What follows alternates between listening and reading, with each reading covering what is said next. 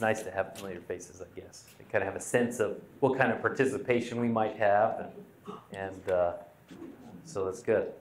You're welcome to come in, Tom. I'm calling you out on the microphone that you stuck your head in here, but you didn't stay. You're a fun one. Fair enough. Fair enough. We can work on that. I'll forgive you later. Well, this is a fun topic, not necessarily because it is fun, but because it's so applicable and meaningful in our lives. This idea of forgiveness, right? So some of you came for points, which is a valid reason to come, and some of you might also have some thoughts about this idea of forgiveness, wanting to do a little bit better with that, or have some more peace in your life, and hopefully we can give you a couple pointers or tips to add to your already personal experiences with this topic. So before we get too far into this, does anyone have some questions or kind of things they're looking to get out of today's presentation, out of this topic of forgiveness? You don't have to give me personal stories. I know that sometimes these questions are fairly personal, but any particular questions or concerns, or you can ask hypothetical questions if you'd like. Okay. Well, if they come up, speak up, call out. It doesn't hurt my feelings to have discussion. You don't have to raise your hand. You don't have to get any permission. Just let's have some good discussion that way. I'm curious about the question mark. Yes, it's there on purpose. Okay. It's not a typo. The question mark, forgive and forget.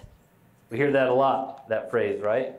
You got to forgive and forget. Well, I might suggest, and we can discuss this, what that means and if that is healthy or reasonable, right? Is that, what do you guys think when you see the question mark? What answer do you come up with kind of instinctively? Is it possible to forgive and forget? Forgive but don't forget. Okay. Any other thoughts? Anyone want to argue to the contrary? The idea of forgetting with forgiveness? It's kind of a controversial thing. And we'll talk about why sometimes it's hard.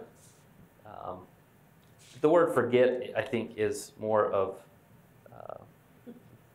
it's a word we use, but I don't think anyone means it.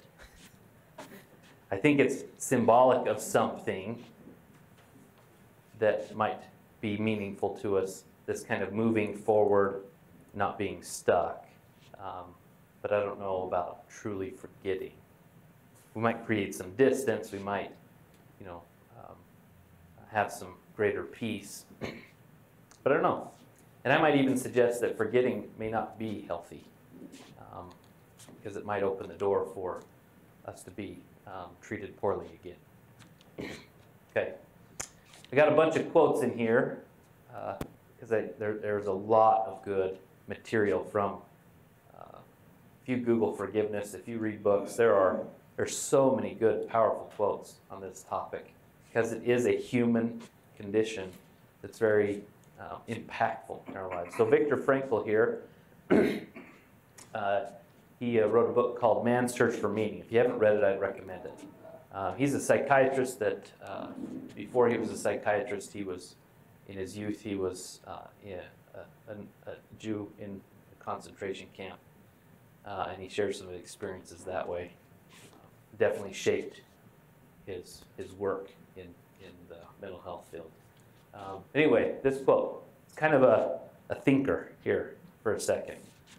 Man can preserve a vestige of spiritual freedom, of independence of mind, even in such terrible conditions of psychic and physical stress. What do you think he's saying?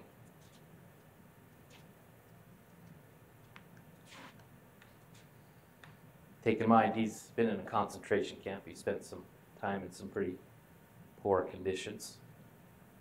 What do you think he's saying here? It's not the act, but how we react Okay. causes us our stress. It's possible to gain some space, to have some peace, even in the most terrible of having gone through terrible circumstances. Spiritual independence of mind from the most mental or physical stressors. Think about that a little bit. It's possible. Sometimes it doesn't feel like it, but it is possible. Okay. So what is this? If you guys were to tell me, from your personal experiences, from reading books, whatever, how would you kind of describe or define forgiveness? What is it exactly?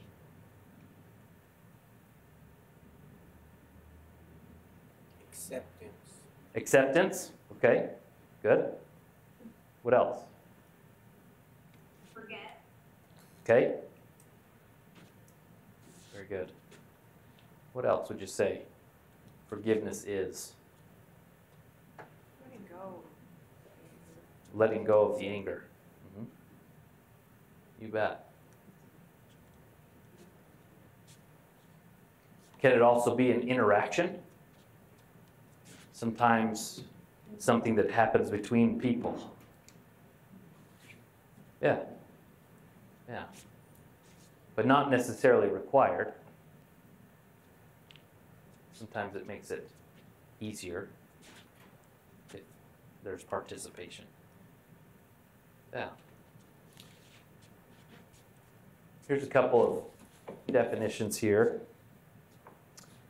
The feeling of peace that emerges as you take your hurt less personally, take responsibility for how you feel, and become a hero instead of a victim in the story you tell.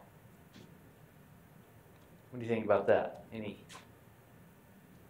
thoughts or impressions about forgiveness from Dr. Luskin's quote there? He wrote a book called Forgive for Good, and he talks very adamantly about that forgiveness is something that happens here.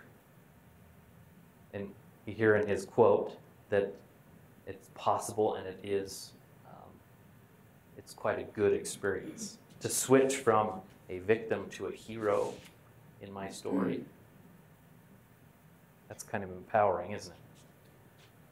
Dr. Schwartz says an active process in which you make a conscious decision to let go of negative feelings, whether the person deserves it or not. I like that last phrase. Conscious decision to let go of negative feelings. Not let go of acts, right? But let go of negative feelings. Whether the other person deserves it or not. Are those good ones? Anything you would add now or subtract from our working definition of forgiveness? You're not forgiving him for him or the person that offended you. You're doing it for yourself. Very much so. And oftentimes the opposite is true, that we're holding on to our anger in an attempt Doesn't hurt him. to hurt the other person or to help make them feel bad or gain some sort of justice, but often doesn't work that way. Good. Very good. All right. Here's some things that forgiveness is not. We don't have to condone unkind, inconsiderate, or selfish behavior to forgive. It's still wrong. It's still not good. Not necessarily forgetting about that something painful happened. My memories are still there. I don't have to have electroshock therapy to erase those memories or overload with alcohol or pain meds. And people do those kind of things, right? Try and get away.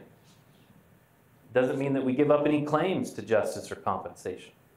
Those things are restitution. Those are separate things. They can be, right? Emotional, legal. It doesn't have to be this kind of religious, otherworldly experience. It might be a little more practical than that. It can be this, and a lot of people find a lot of peace and forgiveness in their religious beliefs and their faith. It helps. It doesn't always require reconciliation with the other person. And you don't have to give up having feelings. Some people believe that forgiveness is, they go from this being in pain to trying not to feel at all. Because that seems like the only way, right? There's some middle ground there. We can have feelings and forgive. What do you think? Anything you would add or subtract from that list? Is there? Excuse me. Okay. Another quote from a poet, an English poet. Good nature and good sense must ever join. To err is human, to forgive divine. You heard that before? At least the last half? What do you think about that quote? What is that? What kind of insights does that give us into this kind of juxtaposition between anger, resentment, and forgiveness? Being hurt and being a hero instead of a victim. To err is human. So feeling that pain, to not forgive, for it to be tough to forgive, is human. It happens to all of us. It doesn't make me a bad person. It doesn't make me something. It is what it is. It also says to forgive divine, meaning that it is more than what is natural for ourselves. Think about that a little bit. It takes a little bit of work. It doesn't always happen naturally. Any other thoughts on that quote? Well, let's talk about the benefits then of forgiveness. I don't know if you've ever thought about this before, but there are, of course, mental and emotional benefits. There are also physical benefits to forgiveness. So these statements are pulled from research articles, and some of them are kind of interesting. You can hear the kind of the research in the statement, but people who are more forgiving have fewer health problems. They have less stress, anxiety, depression, including the physical symptoms associated with those. People who blame other people for their troubles have higher incidences of illness, cardiovascular and even cancer. If you imagine not forgiving someone, there are negative changes in your blood pressure. So your blood pressure goes up, you get more tense, and your immune response is slowed. I don't know the science behind immune response. That's above my pay grade. On the other side, if you do kind of imagine forgiving someone, those people reported improvement immediately in their heart rate, blood pressure, muscle tension, and nervous systems. I don't know, what do you think? Is that surprising to you? Does that make sense? How does it work? Makes sense, because if you're not forgiving, it's consuming you. Yeah, yeah. And what does the consuming do? Crippled you. Yeah. And sometimes we think, well, that's just something that's happening here or here, right? But it's a physical expenditure of energy. Yeah. So you think about that a little bit. When I'm angry, what is my physical body like? Yeah. This is right? My body doesn't like long-term expenditures of that type of energy. And can even cause or increase incidences of cancer. A decrease in immune response, what's that all about? Well, I think it fits. If you look at places like the CDC and the World Health Organization, they have lots of statistics on stress. And they say that, stress itself, and I'm just kind of guessing because I'm not a medical doctor, that that 80% of all primary care doctor visits can be related to stress, for one. But maybe this kind of expenditure of energy somehow takes away from other places that it's needed, right?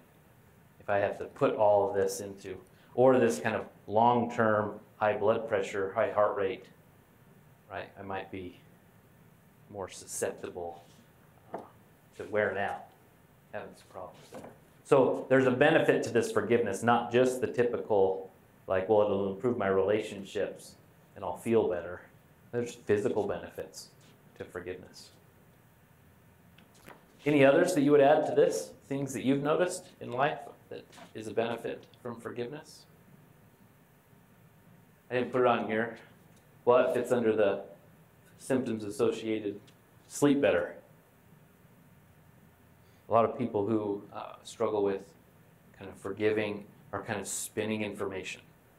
There's a lot of anxiety associated with what's going to happen next, and when am I going to see this person? How am I going to deal with that? And that activation often interferes with sleep. Yeah. Another reason maybe why we're more susceptible to illness. We're not sleeping well. Our body's not recovering. It's not using those kind of restart functions that are important. What gets in the way? Any thoughts on what gets in the way of people being able to forgive? Being stubborn. Yes, being stubborn. Why are we stubborn with forgiveness? Makes you look like less of a person. It does feel like that, huh? Seems like I'm giving something up. Yeah. What else might be a barrier? Things that get in the way of people forgiving. Anger. Yeah, anger itself, right? Just keep spinning back, right? Or maybe I'm I'm around that person and they keep doing it. Or just being around them or in those same situations brings up the memories. Right? So that's the proximity to the offending party there. And the ongoing transgression of the offending party. If it keeps happening, of course I'm not going to be able to move away from it. Yeah. Having a desire for revenge, why do you think that gets in the way of forgiveness? Yeah, right? Make them feel what you are feeling. Yeah, which feels good maybe kind of short term, but it really is kind of the opposite path of forgiveness, right? We're kind of building momentum with that anger rather It than... doesn't work. Yeah, I would recommend that most of the time that it is less than satisfactory. You're hurting yourself more. Yes. Yeah. This one is a big one for a lot of people that have trouble with forgiving is it's rumination on the hurtful act. What does that word rumination mean? Yeah. Some people in my field don't like this word because it actually comes, it's a descriptor that's often used with cows and their chewing of their, what is it called, the cud or whatever, right? They're constantly chewing. So this word seems kind of demeaning on some level, but it's maybe not. Maybe there's some truth to that. Maybe it kind of exposes some of the falseness of what spinning that information seems to do for me. But if I can't get it out of my head, if I keep repeating it, I'm going to be stuck. And not just because the information's just being repeated, but my brain doesn't care about time. And so whatever's inside my head, my brain thinks is happening right now often. And so I have a physiological response. So I'm not just thinking often about the past hurt, I'm reliving it. And so it can't, right? My fight or flight system's like, well, this is dangerous. Okay, well, we got to keep this dangerous to keep ourselves safe. And so sometimes it's hard to let go of because it feels like I'm going to be unsafe or somehow I'm going to be giving up some sort of power, right? That's where the feelings of powerlessness come from. Unfortunately, us human beings don't like the feeling of acceptance because it feels like the absence of something. It feels like I don't have control. But things like anger and guilt, they give me a great sense of control, right? Because if they just change, if I can just get them to do what they need to do to change, like, I'll be okay. If I just do everything right, nothing bad's ever going to happen to me. Like, that feels powerful, right? But it's a bit false. I can't control all of that stuff, I think it's also letting go of the power they have on you also. especially. And we're going to talk about that in a minute. Exactly that. It feels like I have power by keeping the anger, but really it's the opposite. They maintain this power, right? Because they are still controlling how I feel today, and they might be off somewhere else, right? Not even be around me, but they still are in charge of my emotional experience today. Yeah. So you can see how it can kind of trick us. Our emotions can kind of trick us into these kind of short-term. It feels like it's going to make a difference in its short-term focus, but in the long run, it does the opposite. Okay. Other thoughts on barriers to forgiveness, things that get in the way? Okay. I think we had another quote. Oh, I like this quote. Another poet. I like the imagery in this one. Of the 7 deadly sins, anger is possibly the most fun.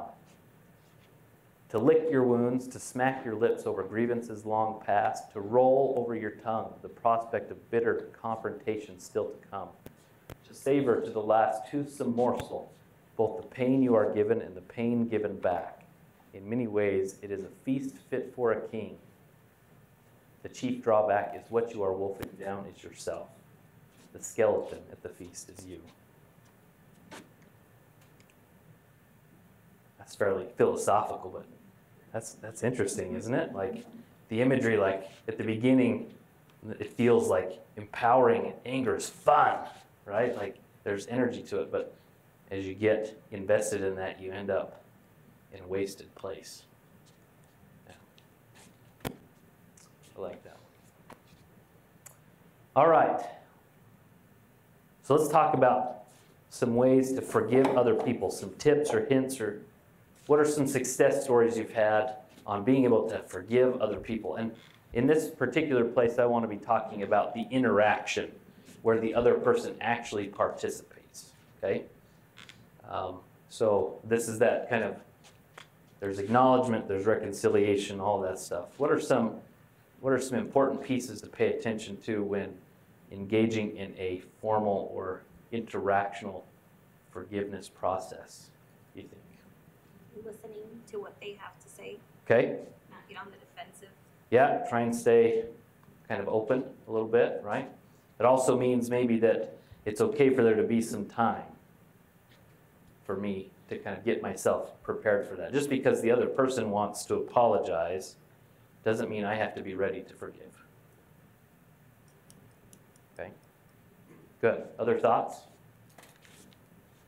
What is important to pay attention to in a good forgiveness interaction?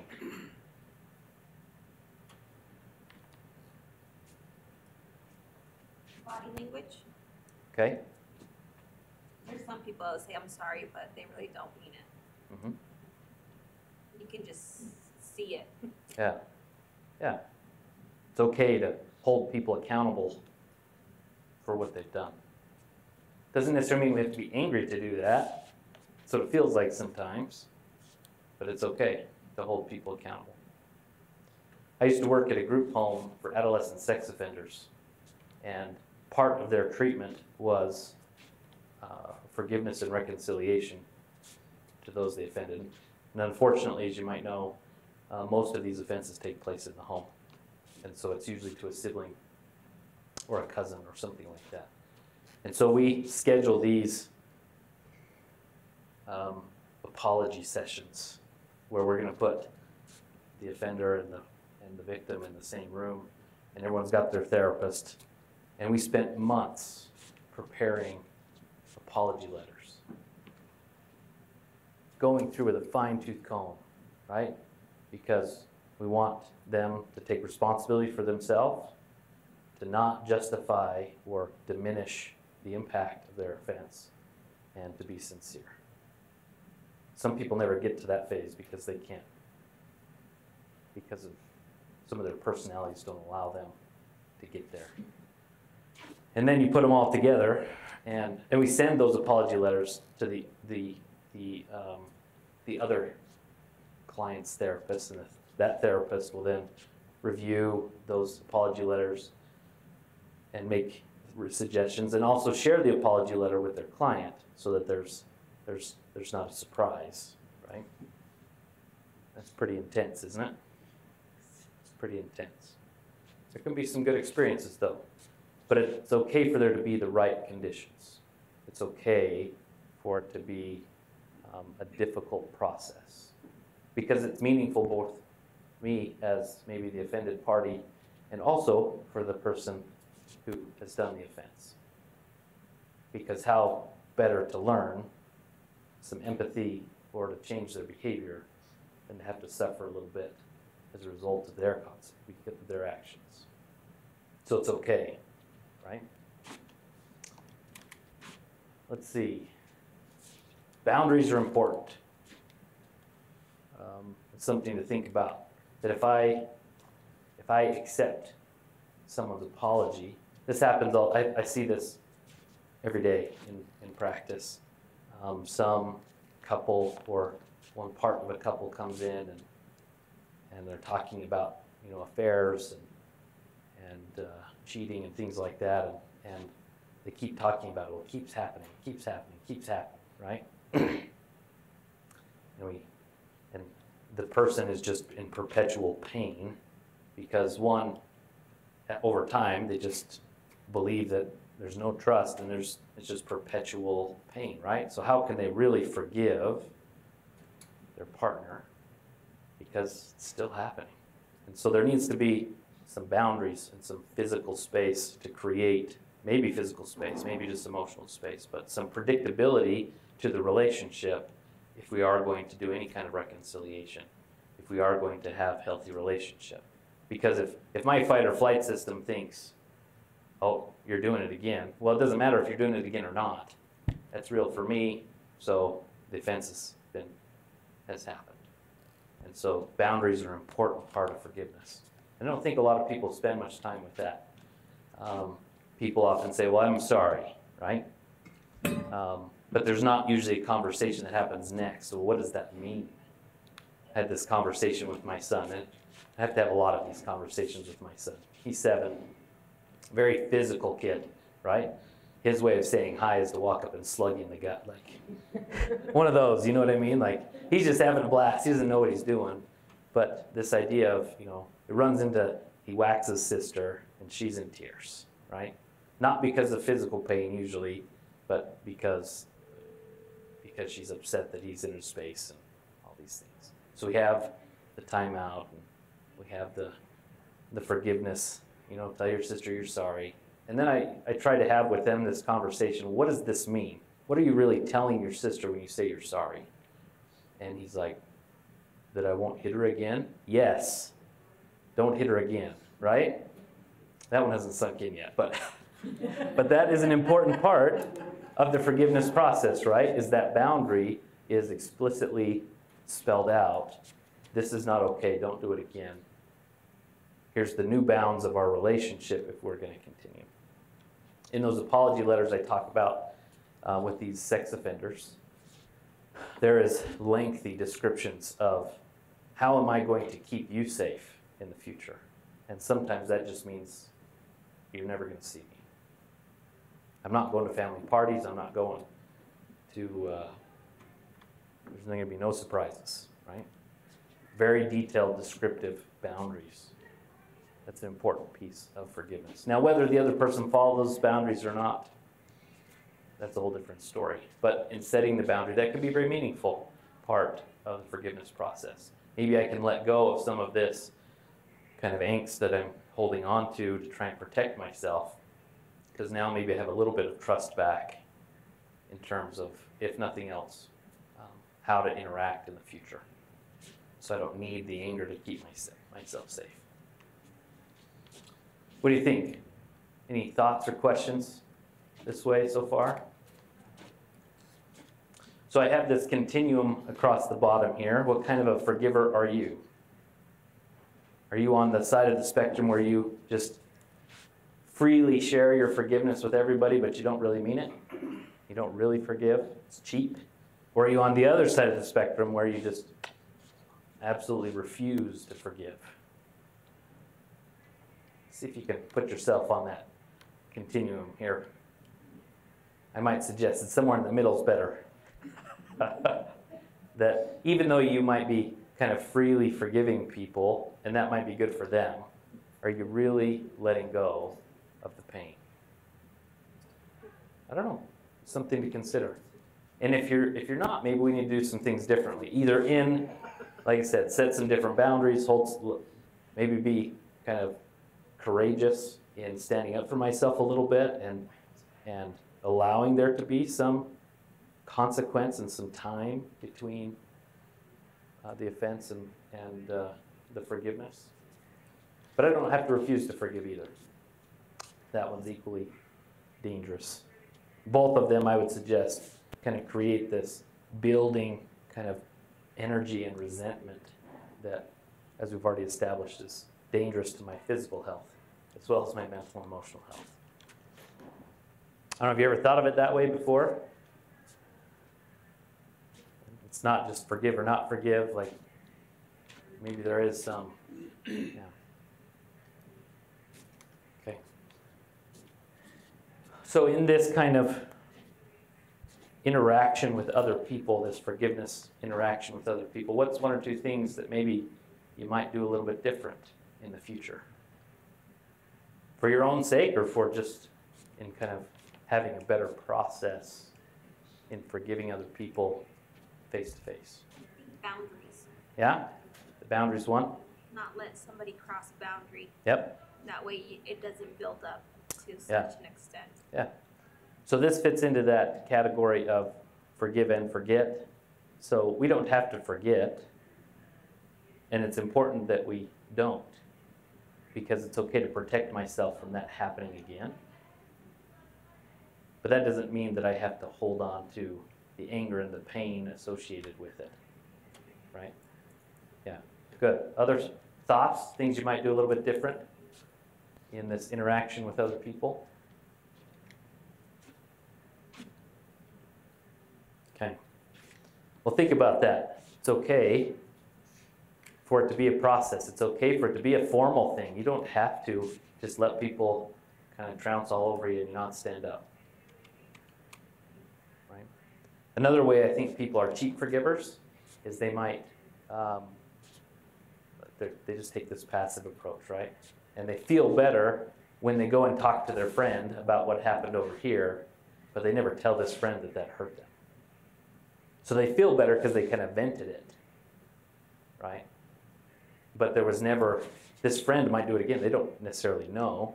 Or if they do know, there's no attempt at setting a boundary. So maybe I'm going to get hurt again. So cheap forgiveness can be a little too permissive that way. All right, another quote. This is kind of a heavy stuff, isn't it? Woo! Yes, it is heavy. This is another 17th century noble, Lord Herbert. He that cannot forgive others breaks the bridge over which he must pass himself. For every man has need to be forgiven. It's interesting. If I'm refusing to forgive, how can I expect forgiveness myself? We're good at noticing hypocrites, aren't we? Yeah. We're in danger of that ourselves all the time. Yeah. All right, here's the magic stuff. So this is some ideas about forgiving without other people when they don't want to participate or can't participate. So that's either they're unrepentant, they're not willing to take responsibility, or maybe something else has happened. Maybe there's been a death. Maybe there's been some kind of distance or estrangement that doesn't allow for communication. We need to have some way to do that. So what do you think? What are some suggestions, tips you would give a friend about forgiving other people even if they're not involved?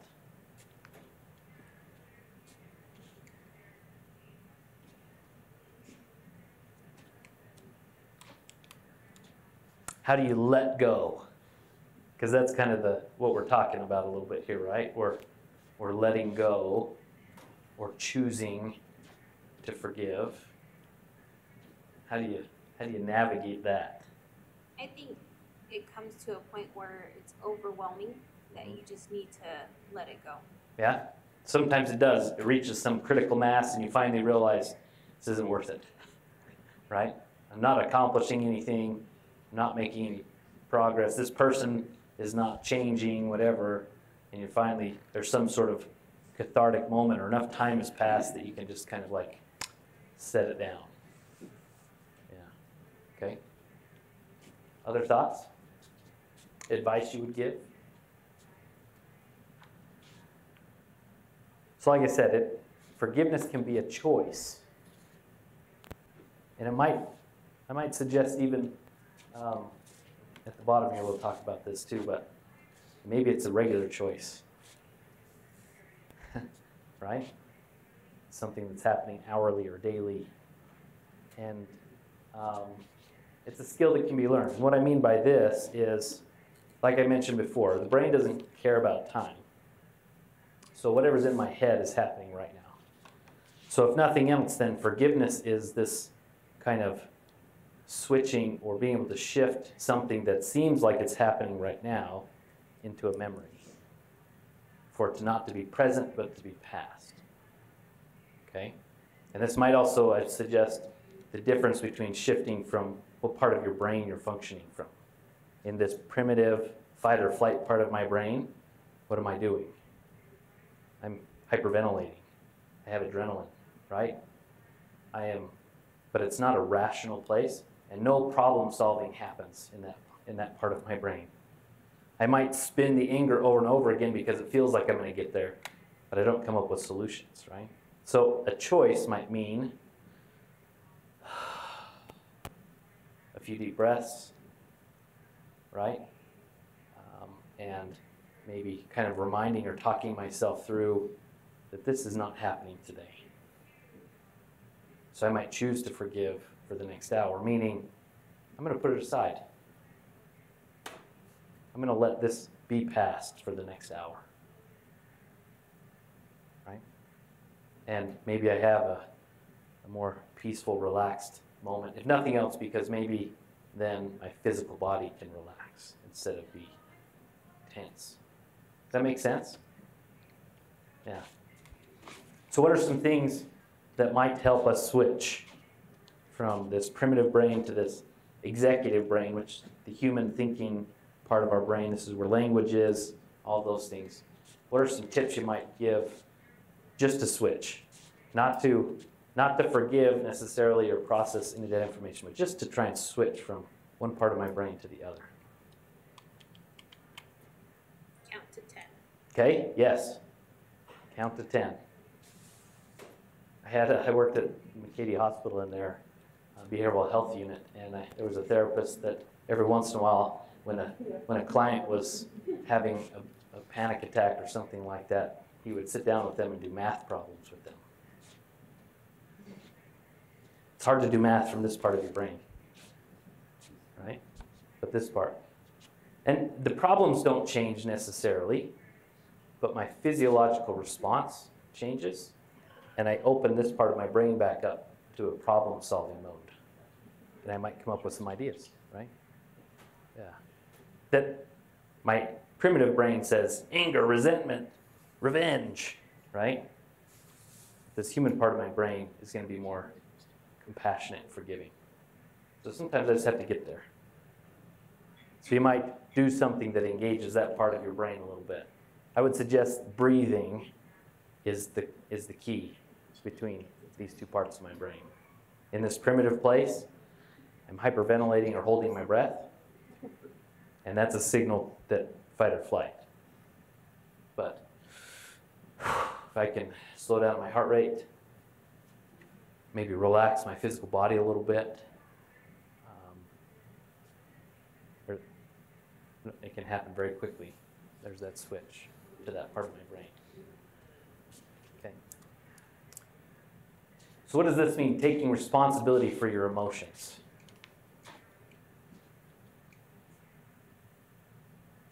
We kind of mentioned this before. You're giving them control. Yes. Yep. So we're basically saying, you're in charge of my anger, so you fix it. Well, how much control do I have over that person changing? None. But if I switch that around, this is my anger, what can I do to calm down, right? This is my sadness. Well, what can I do to cheer up? It would be nice if that happened, right? But I don't have control over that.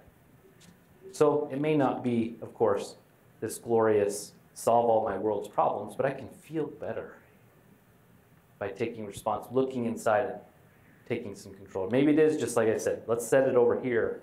Let's put it aside for today.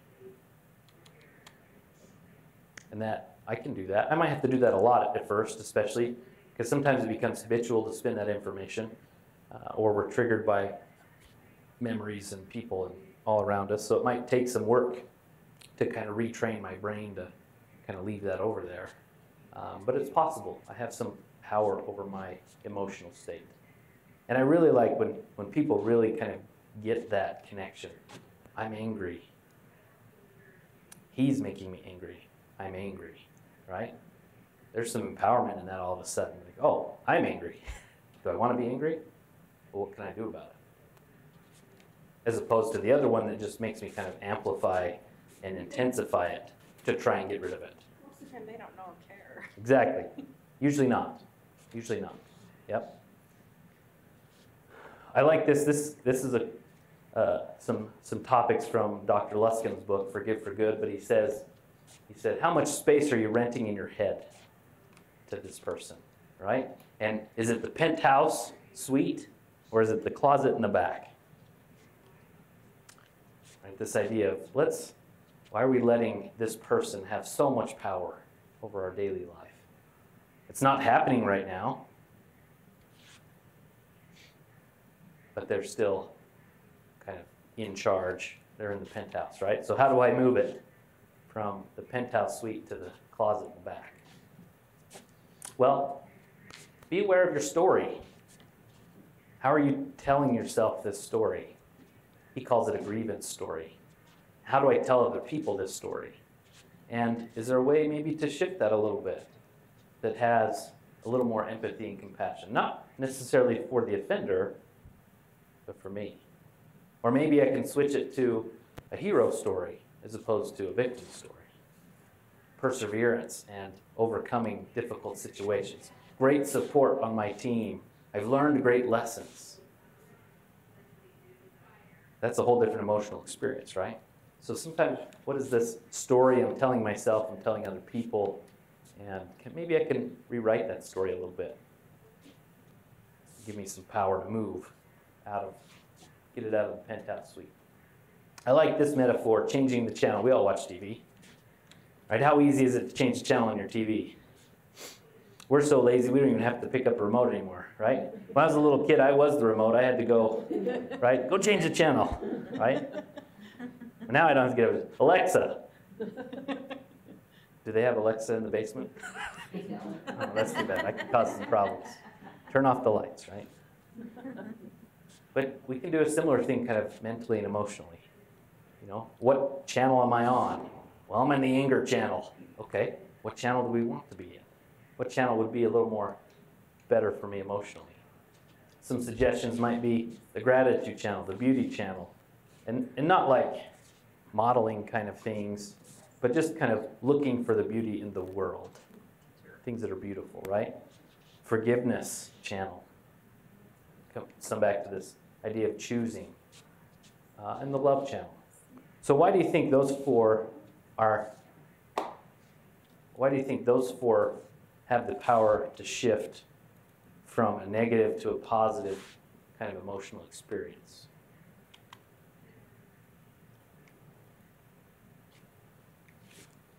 For one, whatever's in our head is what my body believes is happening.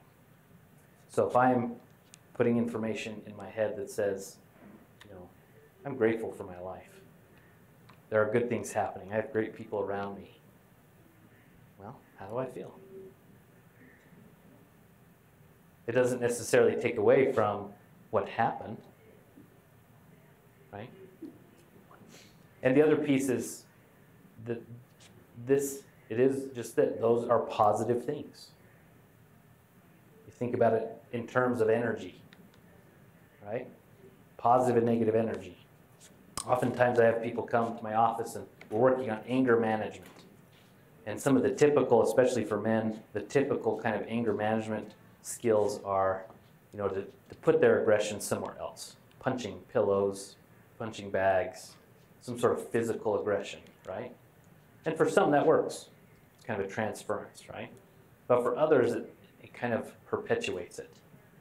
And I would suggest because they're still using kind of this negative energy, right? So I try and suggest, well, let's do things that are creative. Because let's take that kind of negative energy and put it into a positive energy. And it might still be exercise in some form, but maybe it's, right? Or maybe it's gardening or doing a puzzle. Who knows, right? But the creation side has this kind of intrinsic positivity to it that's powerful. So what channel am I in? And can I change the channel? And you might kind of metaphorically or symbolically kind of imagine changing the channel, right? And maybe you're surfing channels. Maybe you keep coming back to it, but that's okay. Like just keep practicing. Find those channels that work better for us. Because ultimately what we need in forgiveness is space, right? Because forgiveness in a lot of ways, it is a choice, but for kind of long-term peace, we need a predictability over time. And over time, as we have space from it, right? If I keep replaying it, my body keeps thinking it's happening again, it's happening again, it's happening again, I never separate from it. But if I can gain some space, have some boundaries with myself even about this content, then these painful things fade to memory as opposed to present time. We desensitize, we soften over time. And we can speed that up by how much space are we renting in our head for this. Does that make sense? Yeah. So we come back to this idea of compartments and boundaries. So maybe we even need to be a little structured with ourselves. Maybe we need to schedule our angry time. 3 o'clock, and let's limit it to half an hour. I'm going to sit down, I'm going to scribble on paper, I'm going to yell, I'm going to scream, right? But once that half an hour is over, I put it away. Till tomorrow. And then when it shows up in my head an hour later, I can say, nope, not till tomorrow. So I'm not ignoring it, but I can have some boundaries. I don't have to spend all my time with it. Right? And then again, this kind of compartment is, I can choose to forgive today. I can let go of this anger just for a short time maybe. And maybe I can string a few of those together. It doesn't have to be so global. Right? I have to forgive and it can never come back. Yeah. But we're looking for peace. We're looking for a little bit of distance. Thoughts? Questions? Things you would add or subtract from this idea of how do I forgive other people when they're not there or not willing to participate? You ever thought of it this way?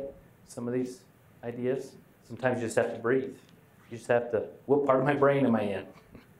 Right? Yeah. And this part of my brain says, you know what? It's okay. It's not happening right now. I got some time. We'll take care of this tomorrow when I'm ready. I've got supportive people on my team. I can ask for help. Fight or flight says, danger!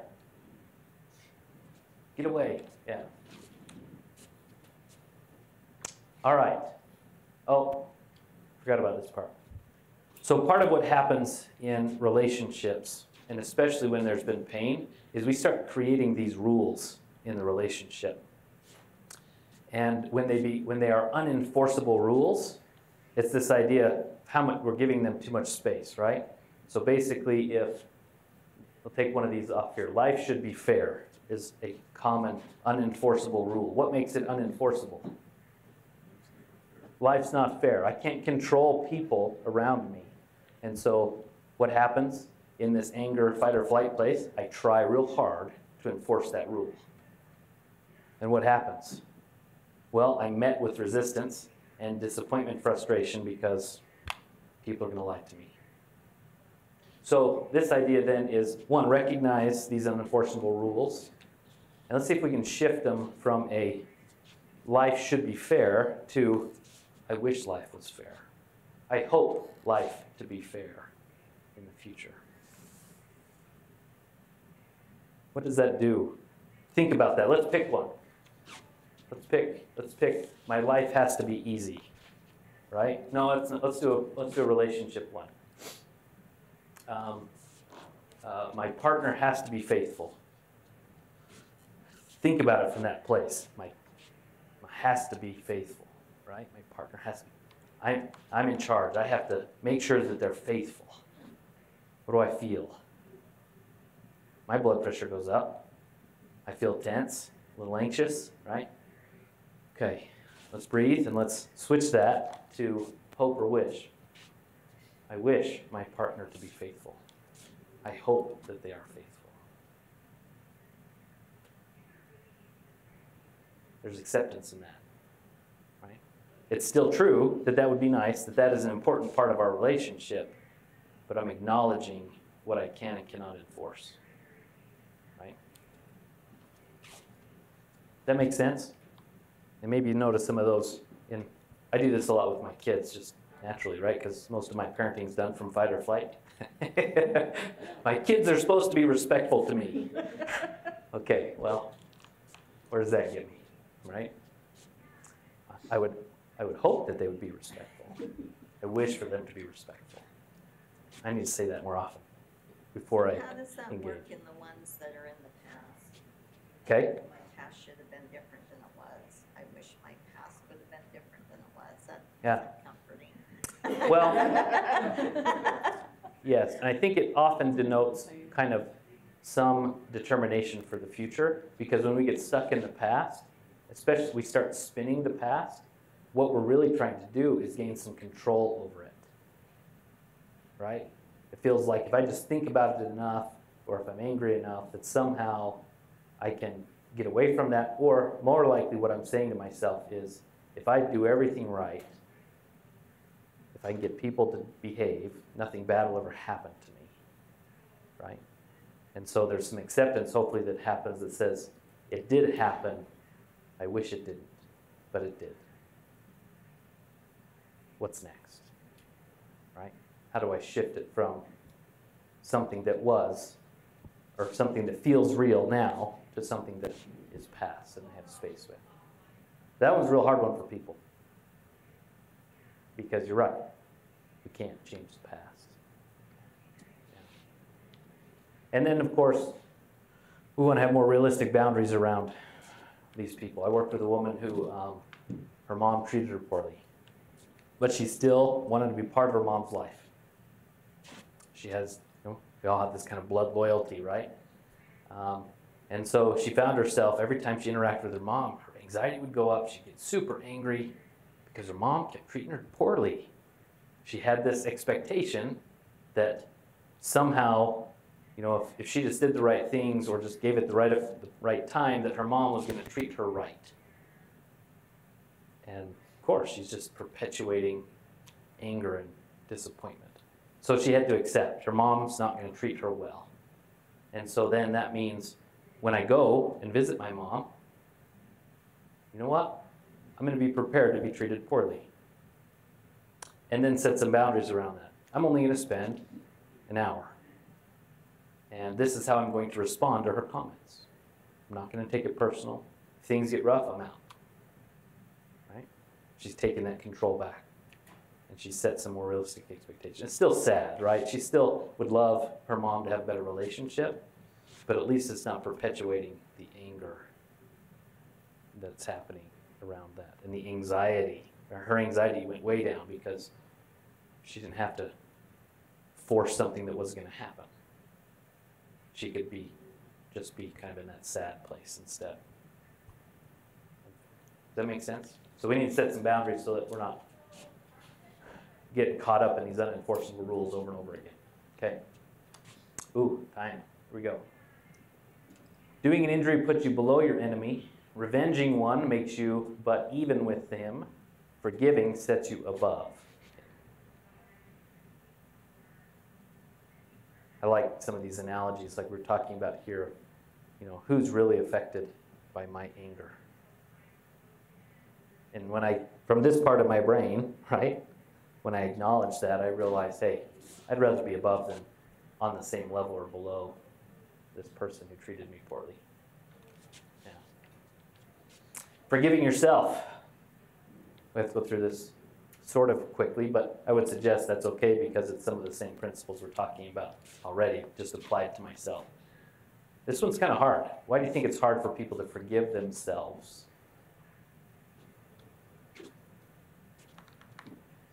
Expect the best person's expectations. Yes. Yes. How often, well, let's say it this way. Do you treat other people the way you treat yourself? If I were to take my inner thoughts, those kind of negative things, would I say those things to other people? She said I would like to. I wouldn't have a job if I did. Yeah. And when it comes down to it, we don't, because we don't see people that way necessarily, right? But we see ourselves much kind of falsely negative than we need to.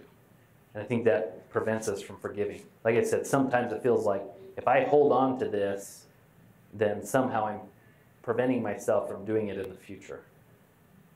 Well, maybe I can have those boundaries and improve my behavior without being so mean to myself along the way. So there's kind of 4 categories of people having trouble forgiving themselves. So failing at an important life task, not taking action when it was thought necessary. Maybe we just hurt somebody. We're upset about that. Or self-destructive acts. You know, these are things like alcohol and drugs and some of these things we do to ourselves that are kind of 4 categories of things we hold against ourselves. So, well, what do we have control over that we've learned today? Well, if I want to feel better, well, I'm going to change my behavior. I'm going to do something different, right? I like this statement here. Learn to do good rather than feel bad. So I might feel bad for a while, but if I'm purposely doing good, then maybe I balance the ledger a little bit and come out the other side eventually. I gain some confidence and some evidence to support that I have worth and can forgive. Make amends. Do kind and loving things for other people. This can help me forgive myself, right? I'm actively doing my part. Therefore, maybe I can breathe a little better. Self-compassion. So, and telling a positive intention story. So this kind of comes back to that grievance story idea. What kind of story am I telling about myself, and is it a fair story to tell? And can I shift that a little bit? And maybe it is even in, what would I say to a friend about what's going on for me? And see if I can kind of translate back that to myself. Okay. Again, unenforceable rules. What kind of unrealistic expectations do I have for myself that I might be able to shift or adjust? Choose for today, change the channel, and fight fair. Look for the things that are good, that I am doing well, that I can appreciate in my life. Because that helps soften things, right? Because it's not all negative, but sometimes it feels that way because it's in my head. And if I look for others, I might find this more positive place.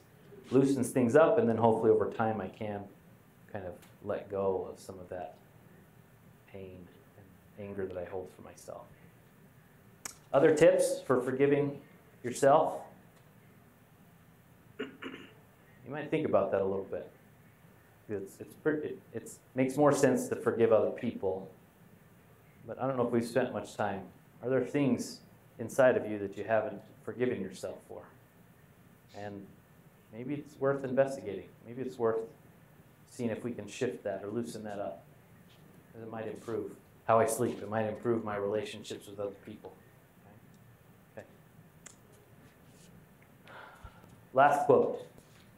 A wise man will make haste to forgive because he knows the true value of time and will not suffer it to pass away in unnecessary pain.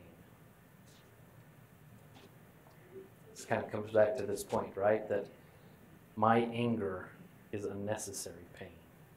It's not changing anything, it's not fixing anything, but it definitely is affecting myself.